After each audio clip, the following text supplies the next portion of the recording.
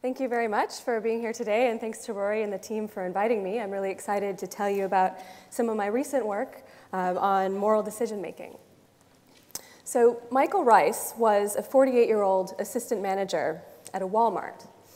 And one day he was helping a customer carry a television to her car when he suffered a major heart attack. He was rushed to the hospital, but unfortunately he died a week later. Michael was survived by his wife and 2 children. Luckily, he had a life insurance policy that paid out $300,000. Unfortunately for Michael's family, they didn't see a cent of that money. Instead, all the money went to Walmart. You see, the company had purchased Michael's life insurance policy and named itself as the beneficiary. And they had done this without Michael's knowledge.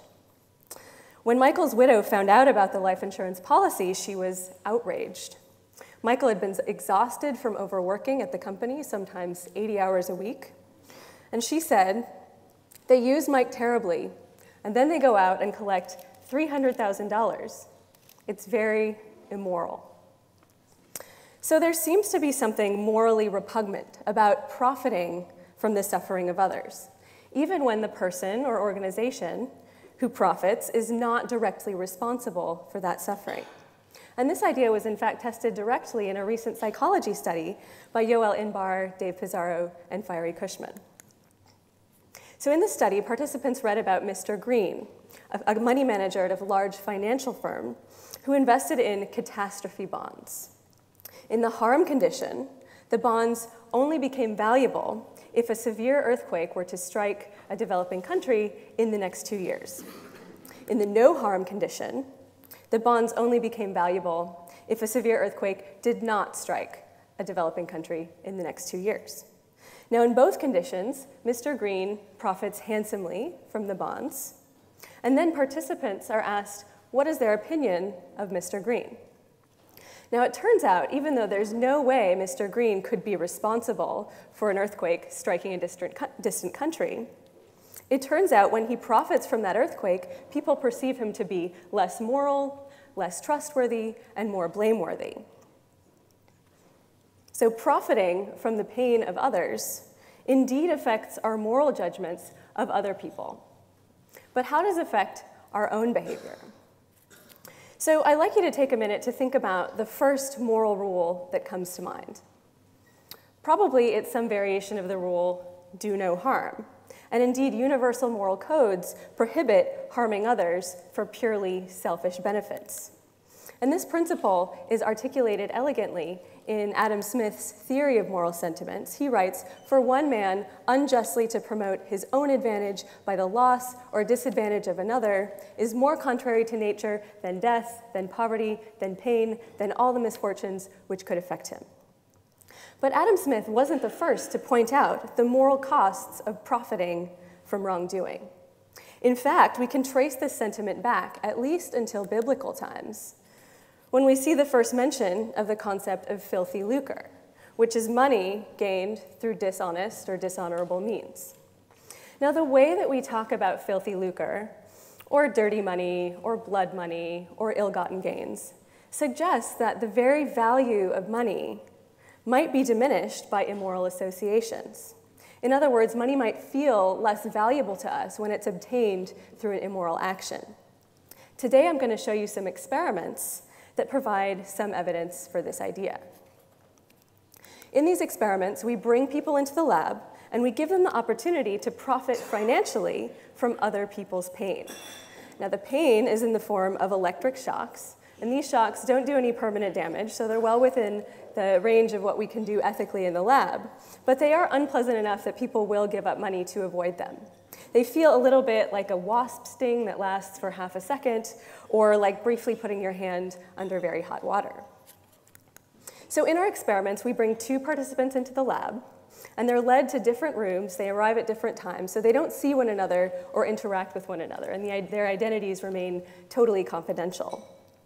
Then they go through a pain thresholding procedure individually. We use an electric stimulation device to determine each participant's pain threshold. And we use this threshold to create a bespoke shock stimulus for each person that is quite unpleasant, but not intolerable. And importantly, we match the subjective unpleasantness of these shocks for the two participants. So each is getting a level 8 on a 10-point scale, where 10 is an intolerable level of pain. Next, what we do is we randomly assign these two participants into the roles of decider and receiver. And then the decider completes a decision task, and the task looks like this. The decider has to choose between a smaller amount of money plus a smaller number of shocks, or a larger amount of money plus a larger number of shocks. Now, the money is always for the decider. It's always for the self. But the shocks are sometimes for the decider, and sometimes they're for the receiver, who's in the other room. This is a person that the decider doesn't know, they're never going to meet or see again, but they know that the other person is there. So in the study, the deciders make a number of choices between different amounts of money and different amounts of pain. And then from their choices, we can work out each person's exchange rate between money and pain, when the pain is for themselves or when the pain is for the other person. In other words, this translates to how much money a person would need to be paid to increase the level of shocks, the number of shocks, to either themselves or this other person. Now, we have sampled hundreds and hundreds of people in this paradigm in many experiments over the past few years, and we've observed a very wide range of behaviors in this setting. We have people who refuse to deliver a single shock to another person, even for a profit of 20 pounds. At the other end of the spectrum, we have people who are willing to deliver 20 painful shocks to another person for a profit of 10p. These also happen to be the people who score very highly on questionnaire measures of psychopathy, which probably shouldn't come as a great shock. So before I go any further, I want to mention a couple of things that we're doing our best to not measure with this task. We want to rule out a couple of possible explanations for why people might behave prosocially but not actually devalue money gained from immoral means. So one possible reason people might behave prosocially in this setting is they care about their reputation. So I might not actually care about what happens to the other person, but I care about the experimenter or what other people think of me. So to rule this out, we make the decisions totally private. The deciders are sitting in a room by themselves as they make these decisions. Their name or identifying information is not linked to their data anyway, so there's no way that either the receiver or we, the experimenters, can find out what an individual decider has chosen in the task. Another reason why people might be nice in this setting is reciprocity. Maybe they're afraid that the receiver is going to retaliate in some way. But we rule out this motive by telling the deciders it's a one-way interaction. The receiver isn't going to have the opportunity to punish them afterwards. And indeed, because the identities are kept confidential, there's no way that the decider and the receiver could run into each other on the street later and know that they had both been involved in this experiment. So what this really allows us to do is to isolate as best as we can the value of profits gained from an immoral action, so harming somebody else, versus the value of profits gained from an amoral action, so harming only yourself. So our key question is, how do people feel about these profits gained from harming others versus profits gained from harming themselves? And to answer this question, we can compare how much money people are willing to give up to prevent the pain to either themselves or others. Now, decades of research in economics show that at least when it comes to money, people do care about others' welfare a little bit, but they care far more about their own welfare. So from economics, we have a very straightforward prediction that people might pay some money to prevent pain to others, but this should be far less than the amount they're willing to pay to prevent pain in themselves. But if our prediction is correct, if people have moral principles which degrade the value of profits that come from an immoral action, then we may find that people may be willing to give up more money to prevent pain in others than themselves, because the former is worth less to them than the latter. So before I show the results, I'd just like to take a quick poll of the audience, and if you're familiar with these results, please abstain from voting. So please raise your hand if you think the economics perspective is right, that people will pay more to prevent pain in themselves than others. Show of hands? All right, This is a behaviorally informed group. Show of hands if you think that people will pay more to prevent pain in others than themselves. Well, the optimists have it. So, reassuringly, the ethical perspective wins the day. We've done a number of studies. Here are the first two that we did. We used very different methods to elicit these preferences, but consistently, people would rather profit from their own pain than from other people's pain. People show what we call hyper-altruistic preferences. And that term comes from the fact that not only are people altruistically willing to sacrifice some money to prevent pain to others, they're actually willing to give up more money to prevent pain in others than themselves. So here, I've arranged our participants from the least to the most hyper-altruistic.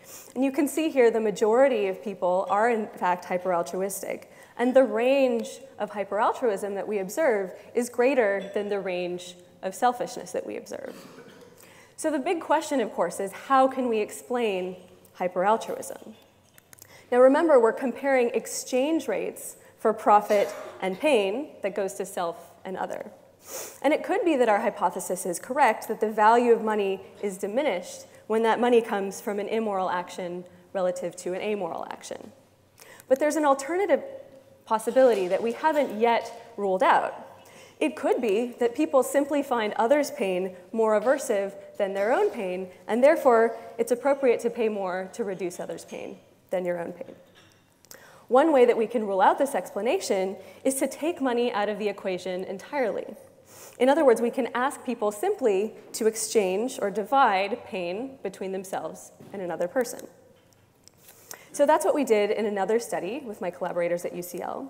We asked participants to divide 24 shocks between themselves and another person, again, a person that they have not seen, are not going to meet. We also manipulated the framing of the choice. So in the give frame, participants were able to give some shocks to the other person. In the take frame, participants were able to take some shocks away from the other person. And finally, in the give or take frame, participants could either give or take shocks from the other person. Now, what we find across all three frames is that the splits of pain between self and other are not significantly different from a 50-50 split. In other words, we're not finding any strong evidence that people find others' pain inherently more aversive than their own pain, which provides support for our other idea, supporting that profits gained from harming others might be less valuable than profits gained from harming oneself. Now, one thing we might ask is, what happened to this extra bit of value? Where did it go?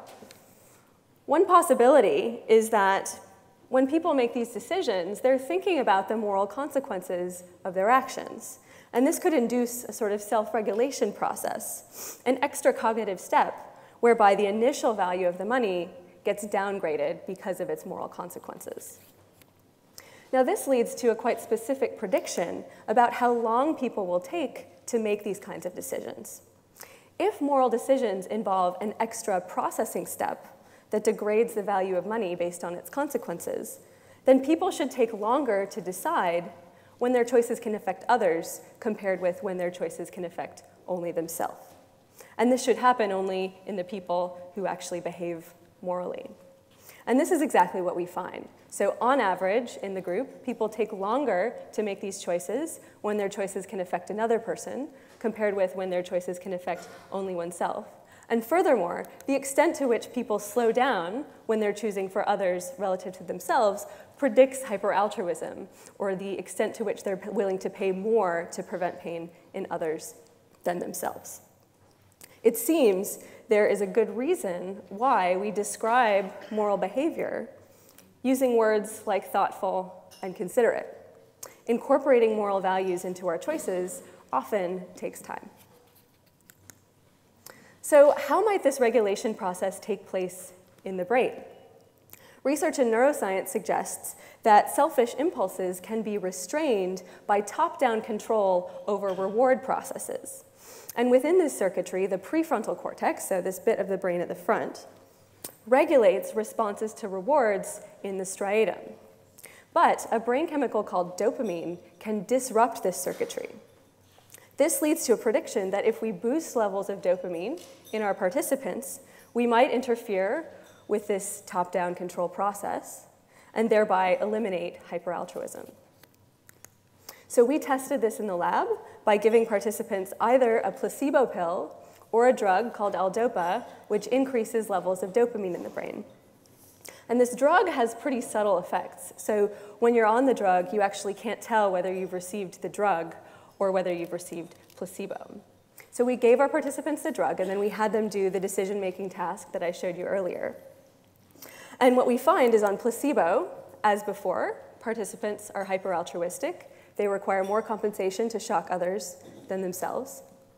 But when we give them the drug that boosts dopamine levels, we eliminate hyperaltruism. People are no longer hyperaltruistic when they received a boost of dopamine. Now, in this study, of course, we manipulated dopamine levels in the lab, but it's important to point out, of course, there are many stimuli out in the world that also boost dopamine. Some examples that come to mind are money, sex, and drugs. Now, perhaps unsurprisingly, environments that are teeming with these dopamine stimulators, money, sex, and drugs, seem to be breeding grounds for bad behavior. So, in conclusion, we found evidence in the lab for hyper-altruistic preferences. People require more financial compensation to increase pain in others than to harm themselves. Now, the reason for this does not seem to be that people find others' pain inherently worse than their own pain, but rather, people really seem to dislike profiting from the pain of others. And we can see these moral preferences both in behavior as well as in our moral judgments of other people. In the brain, dopamine can disrupt these moral preferences, which should make us think about what behavior might be like in environments with a lot of these dopamine-stimulating cues. So what are the implications of these findings for institutions, organizations, and individuals? Well, first of all, our aversion to profiting from harm might be harnessed to increase consumers' demand for ethical products. We might do this by making more salient the fact that consumers often benefit from low prices. They profit from cheap prices that come at the cost of harm or welfare to workers, to animals, and to the environment. Secondly, our moral intuitions profoundly impact the way that we evaluate our leaders. Although we're easily impressed by signals of wealth, status, and power, we are far less likely to trust those whose wealth and power come from dishonest or immoral means than moral means. And this is probably one reason why voters care so much about seeing the tax returns and the financial statements of their candidates. It matters to us where the money comes from. In our studies, the people who are willing to profit the most from harm to others are those who score highest on measures of psychopathy. Our attitudes towards profit signal our core moral character. Finally, our findings serve an important reminder of how our environments can shape our behavior. Cues that stimulate dopamine release might tilt people towards self-interest, something that we might consider when we're trying to design environments that promote pro-social behavior and discourage selfishness. So to finish, I'd just like to thank my collaborators in my lab in Oxford and to you for your attention. Thank you.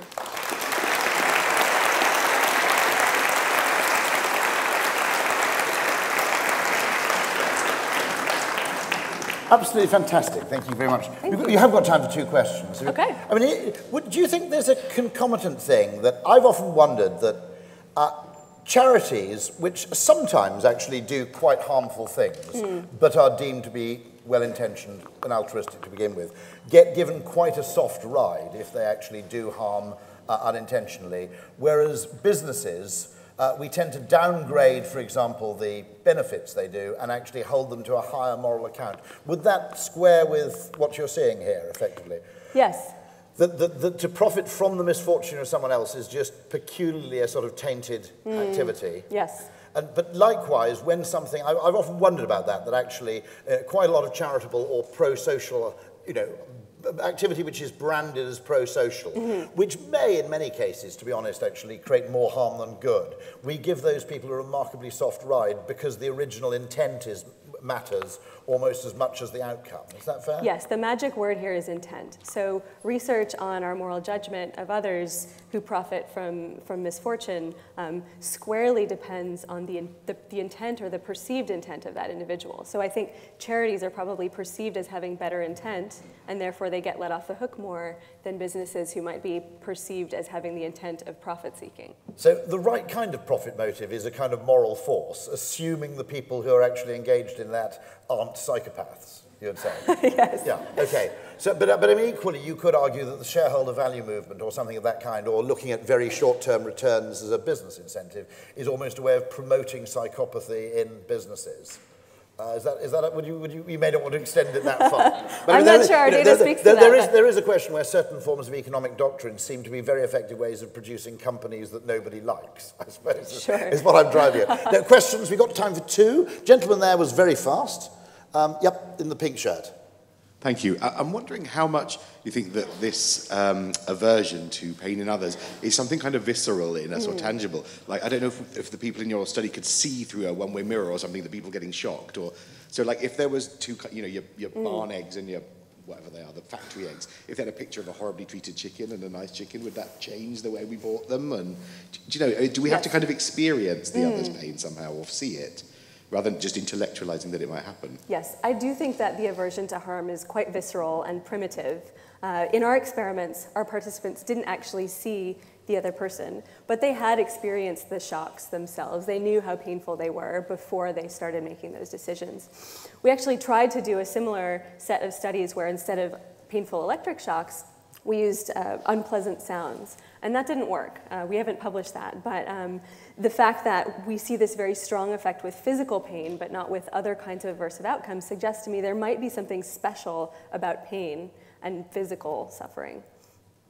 Just, yeah, you say it's quite visceral, yet it was the prefrontal cortex, which is a relatively late evolutionary addition, that seems to be doing the work. Is that, am I right there or not? That's true. Well, that's a hypothesis, and we are doing studies with neuroimaging to flesh out these ideas a bit more. I think that ultimately it's an interaction between a very visceral gut reaction to harm and later evolved prefrontal cognitive strategies that represent the fact that it's not okay to harm other people for profit. I suppose the other thing you can't factor out of the experiment is a belief in God, which is if you believe there's someone omnipresent and omniscient watching you who might punish you, that even though reputation is factored out for practical purposes, you do believe that fundamentally someone's watching you. Sure, or you don't even need to bring God into the equation. You can also just account for the fact that people have their own self-perception. Their view of self. Their reputation with themselves, and this is a really powerful force in moral behavior. We want to see ourselves as good people. So we almost have an internal reputation, which is how we actually think of ourselves. Exactly. Okay, that's interesting.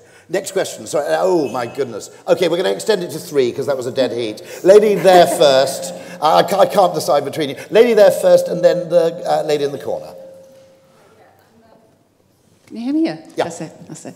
I'm just wondering if it's got any links to Antonio Damasio's work, because he seems to say that our moral behaviours are embedded in somatic markers in our body, and in order to access them, we need to slow down more. So linking back to our earlier talk as well, by becoming faster, we've got less access to that emotional somatic marker, and therefore we become more immoral. That's a great question, and I think highlights a really unanswered question in the field right now, where on the one hand, there's a lot of evidence that we have impulses to be pro-social. We have we're intuitive cooperators. And there's a lot of research showing that when you put people under time pressure, they're actually more likely to cooperate in economic games than when you make them wait a long time before they make their decision. But on the other hand, there's our research, there's other studies suggesting that you actually need to slow down to implement these moral principles into your behavior. And it's not clear how to resolve these two quite intuitive ideas. I think it may depend on the type of decision at hand, and in particular in the studies that we've done involving harm, there's sort of this, again, visceral slowing down, put on the brakes, when you could do something that could harm somebody else, that seems to be a signature of moral choice in this particular setting. Hence your brilliant linguistic observation, what was it, considerate and thoughtful. Yeah. are actually words that mean, we're taken to mean kind in a sense. Or, yeah. Yes, exactly. Very, very interesting. Lady in the corner? One very quick question while we're handing the mic over. Is it also true that money that has involved some pain in the earning thereof is valued more highly than money that's just given to you for nothing? When it's for yourself, yes. Yeah, for yourself? Yes. So the interesting... We're working on a pensions problem, and I had the weird theory that the government pension rebate would have a higher perceived value if instead of just paying it to people automatically, you made them report to a government office every year and basically be subjected to electric shocks for half an hour before the rebate was paid, then actually the perceived value of the government money would be higher and you'd get more bang. I think it's great, don't you?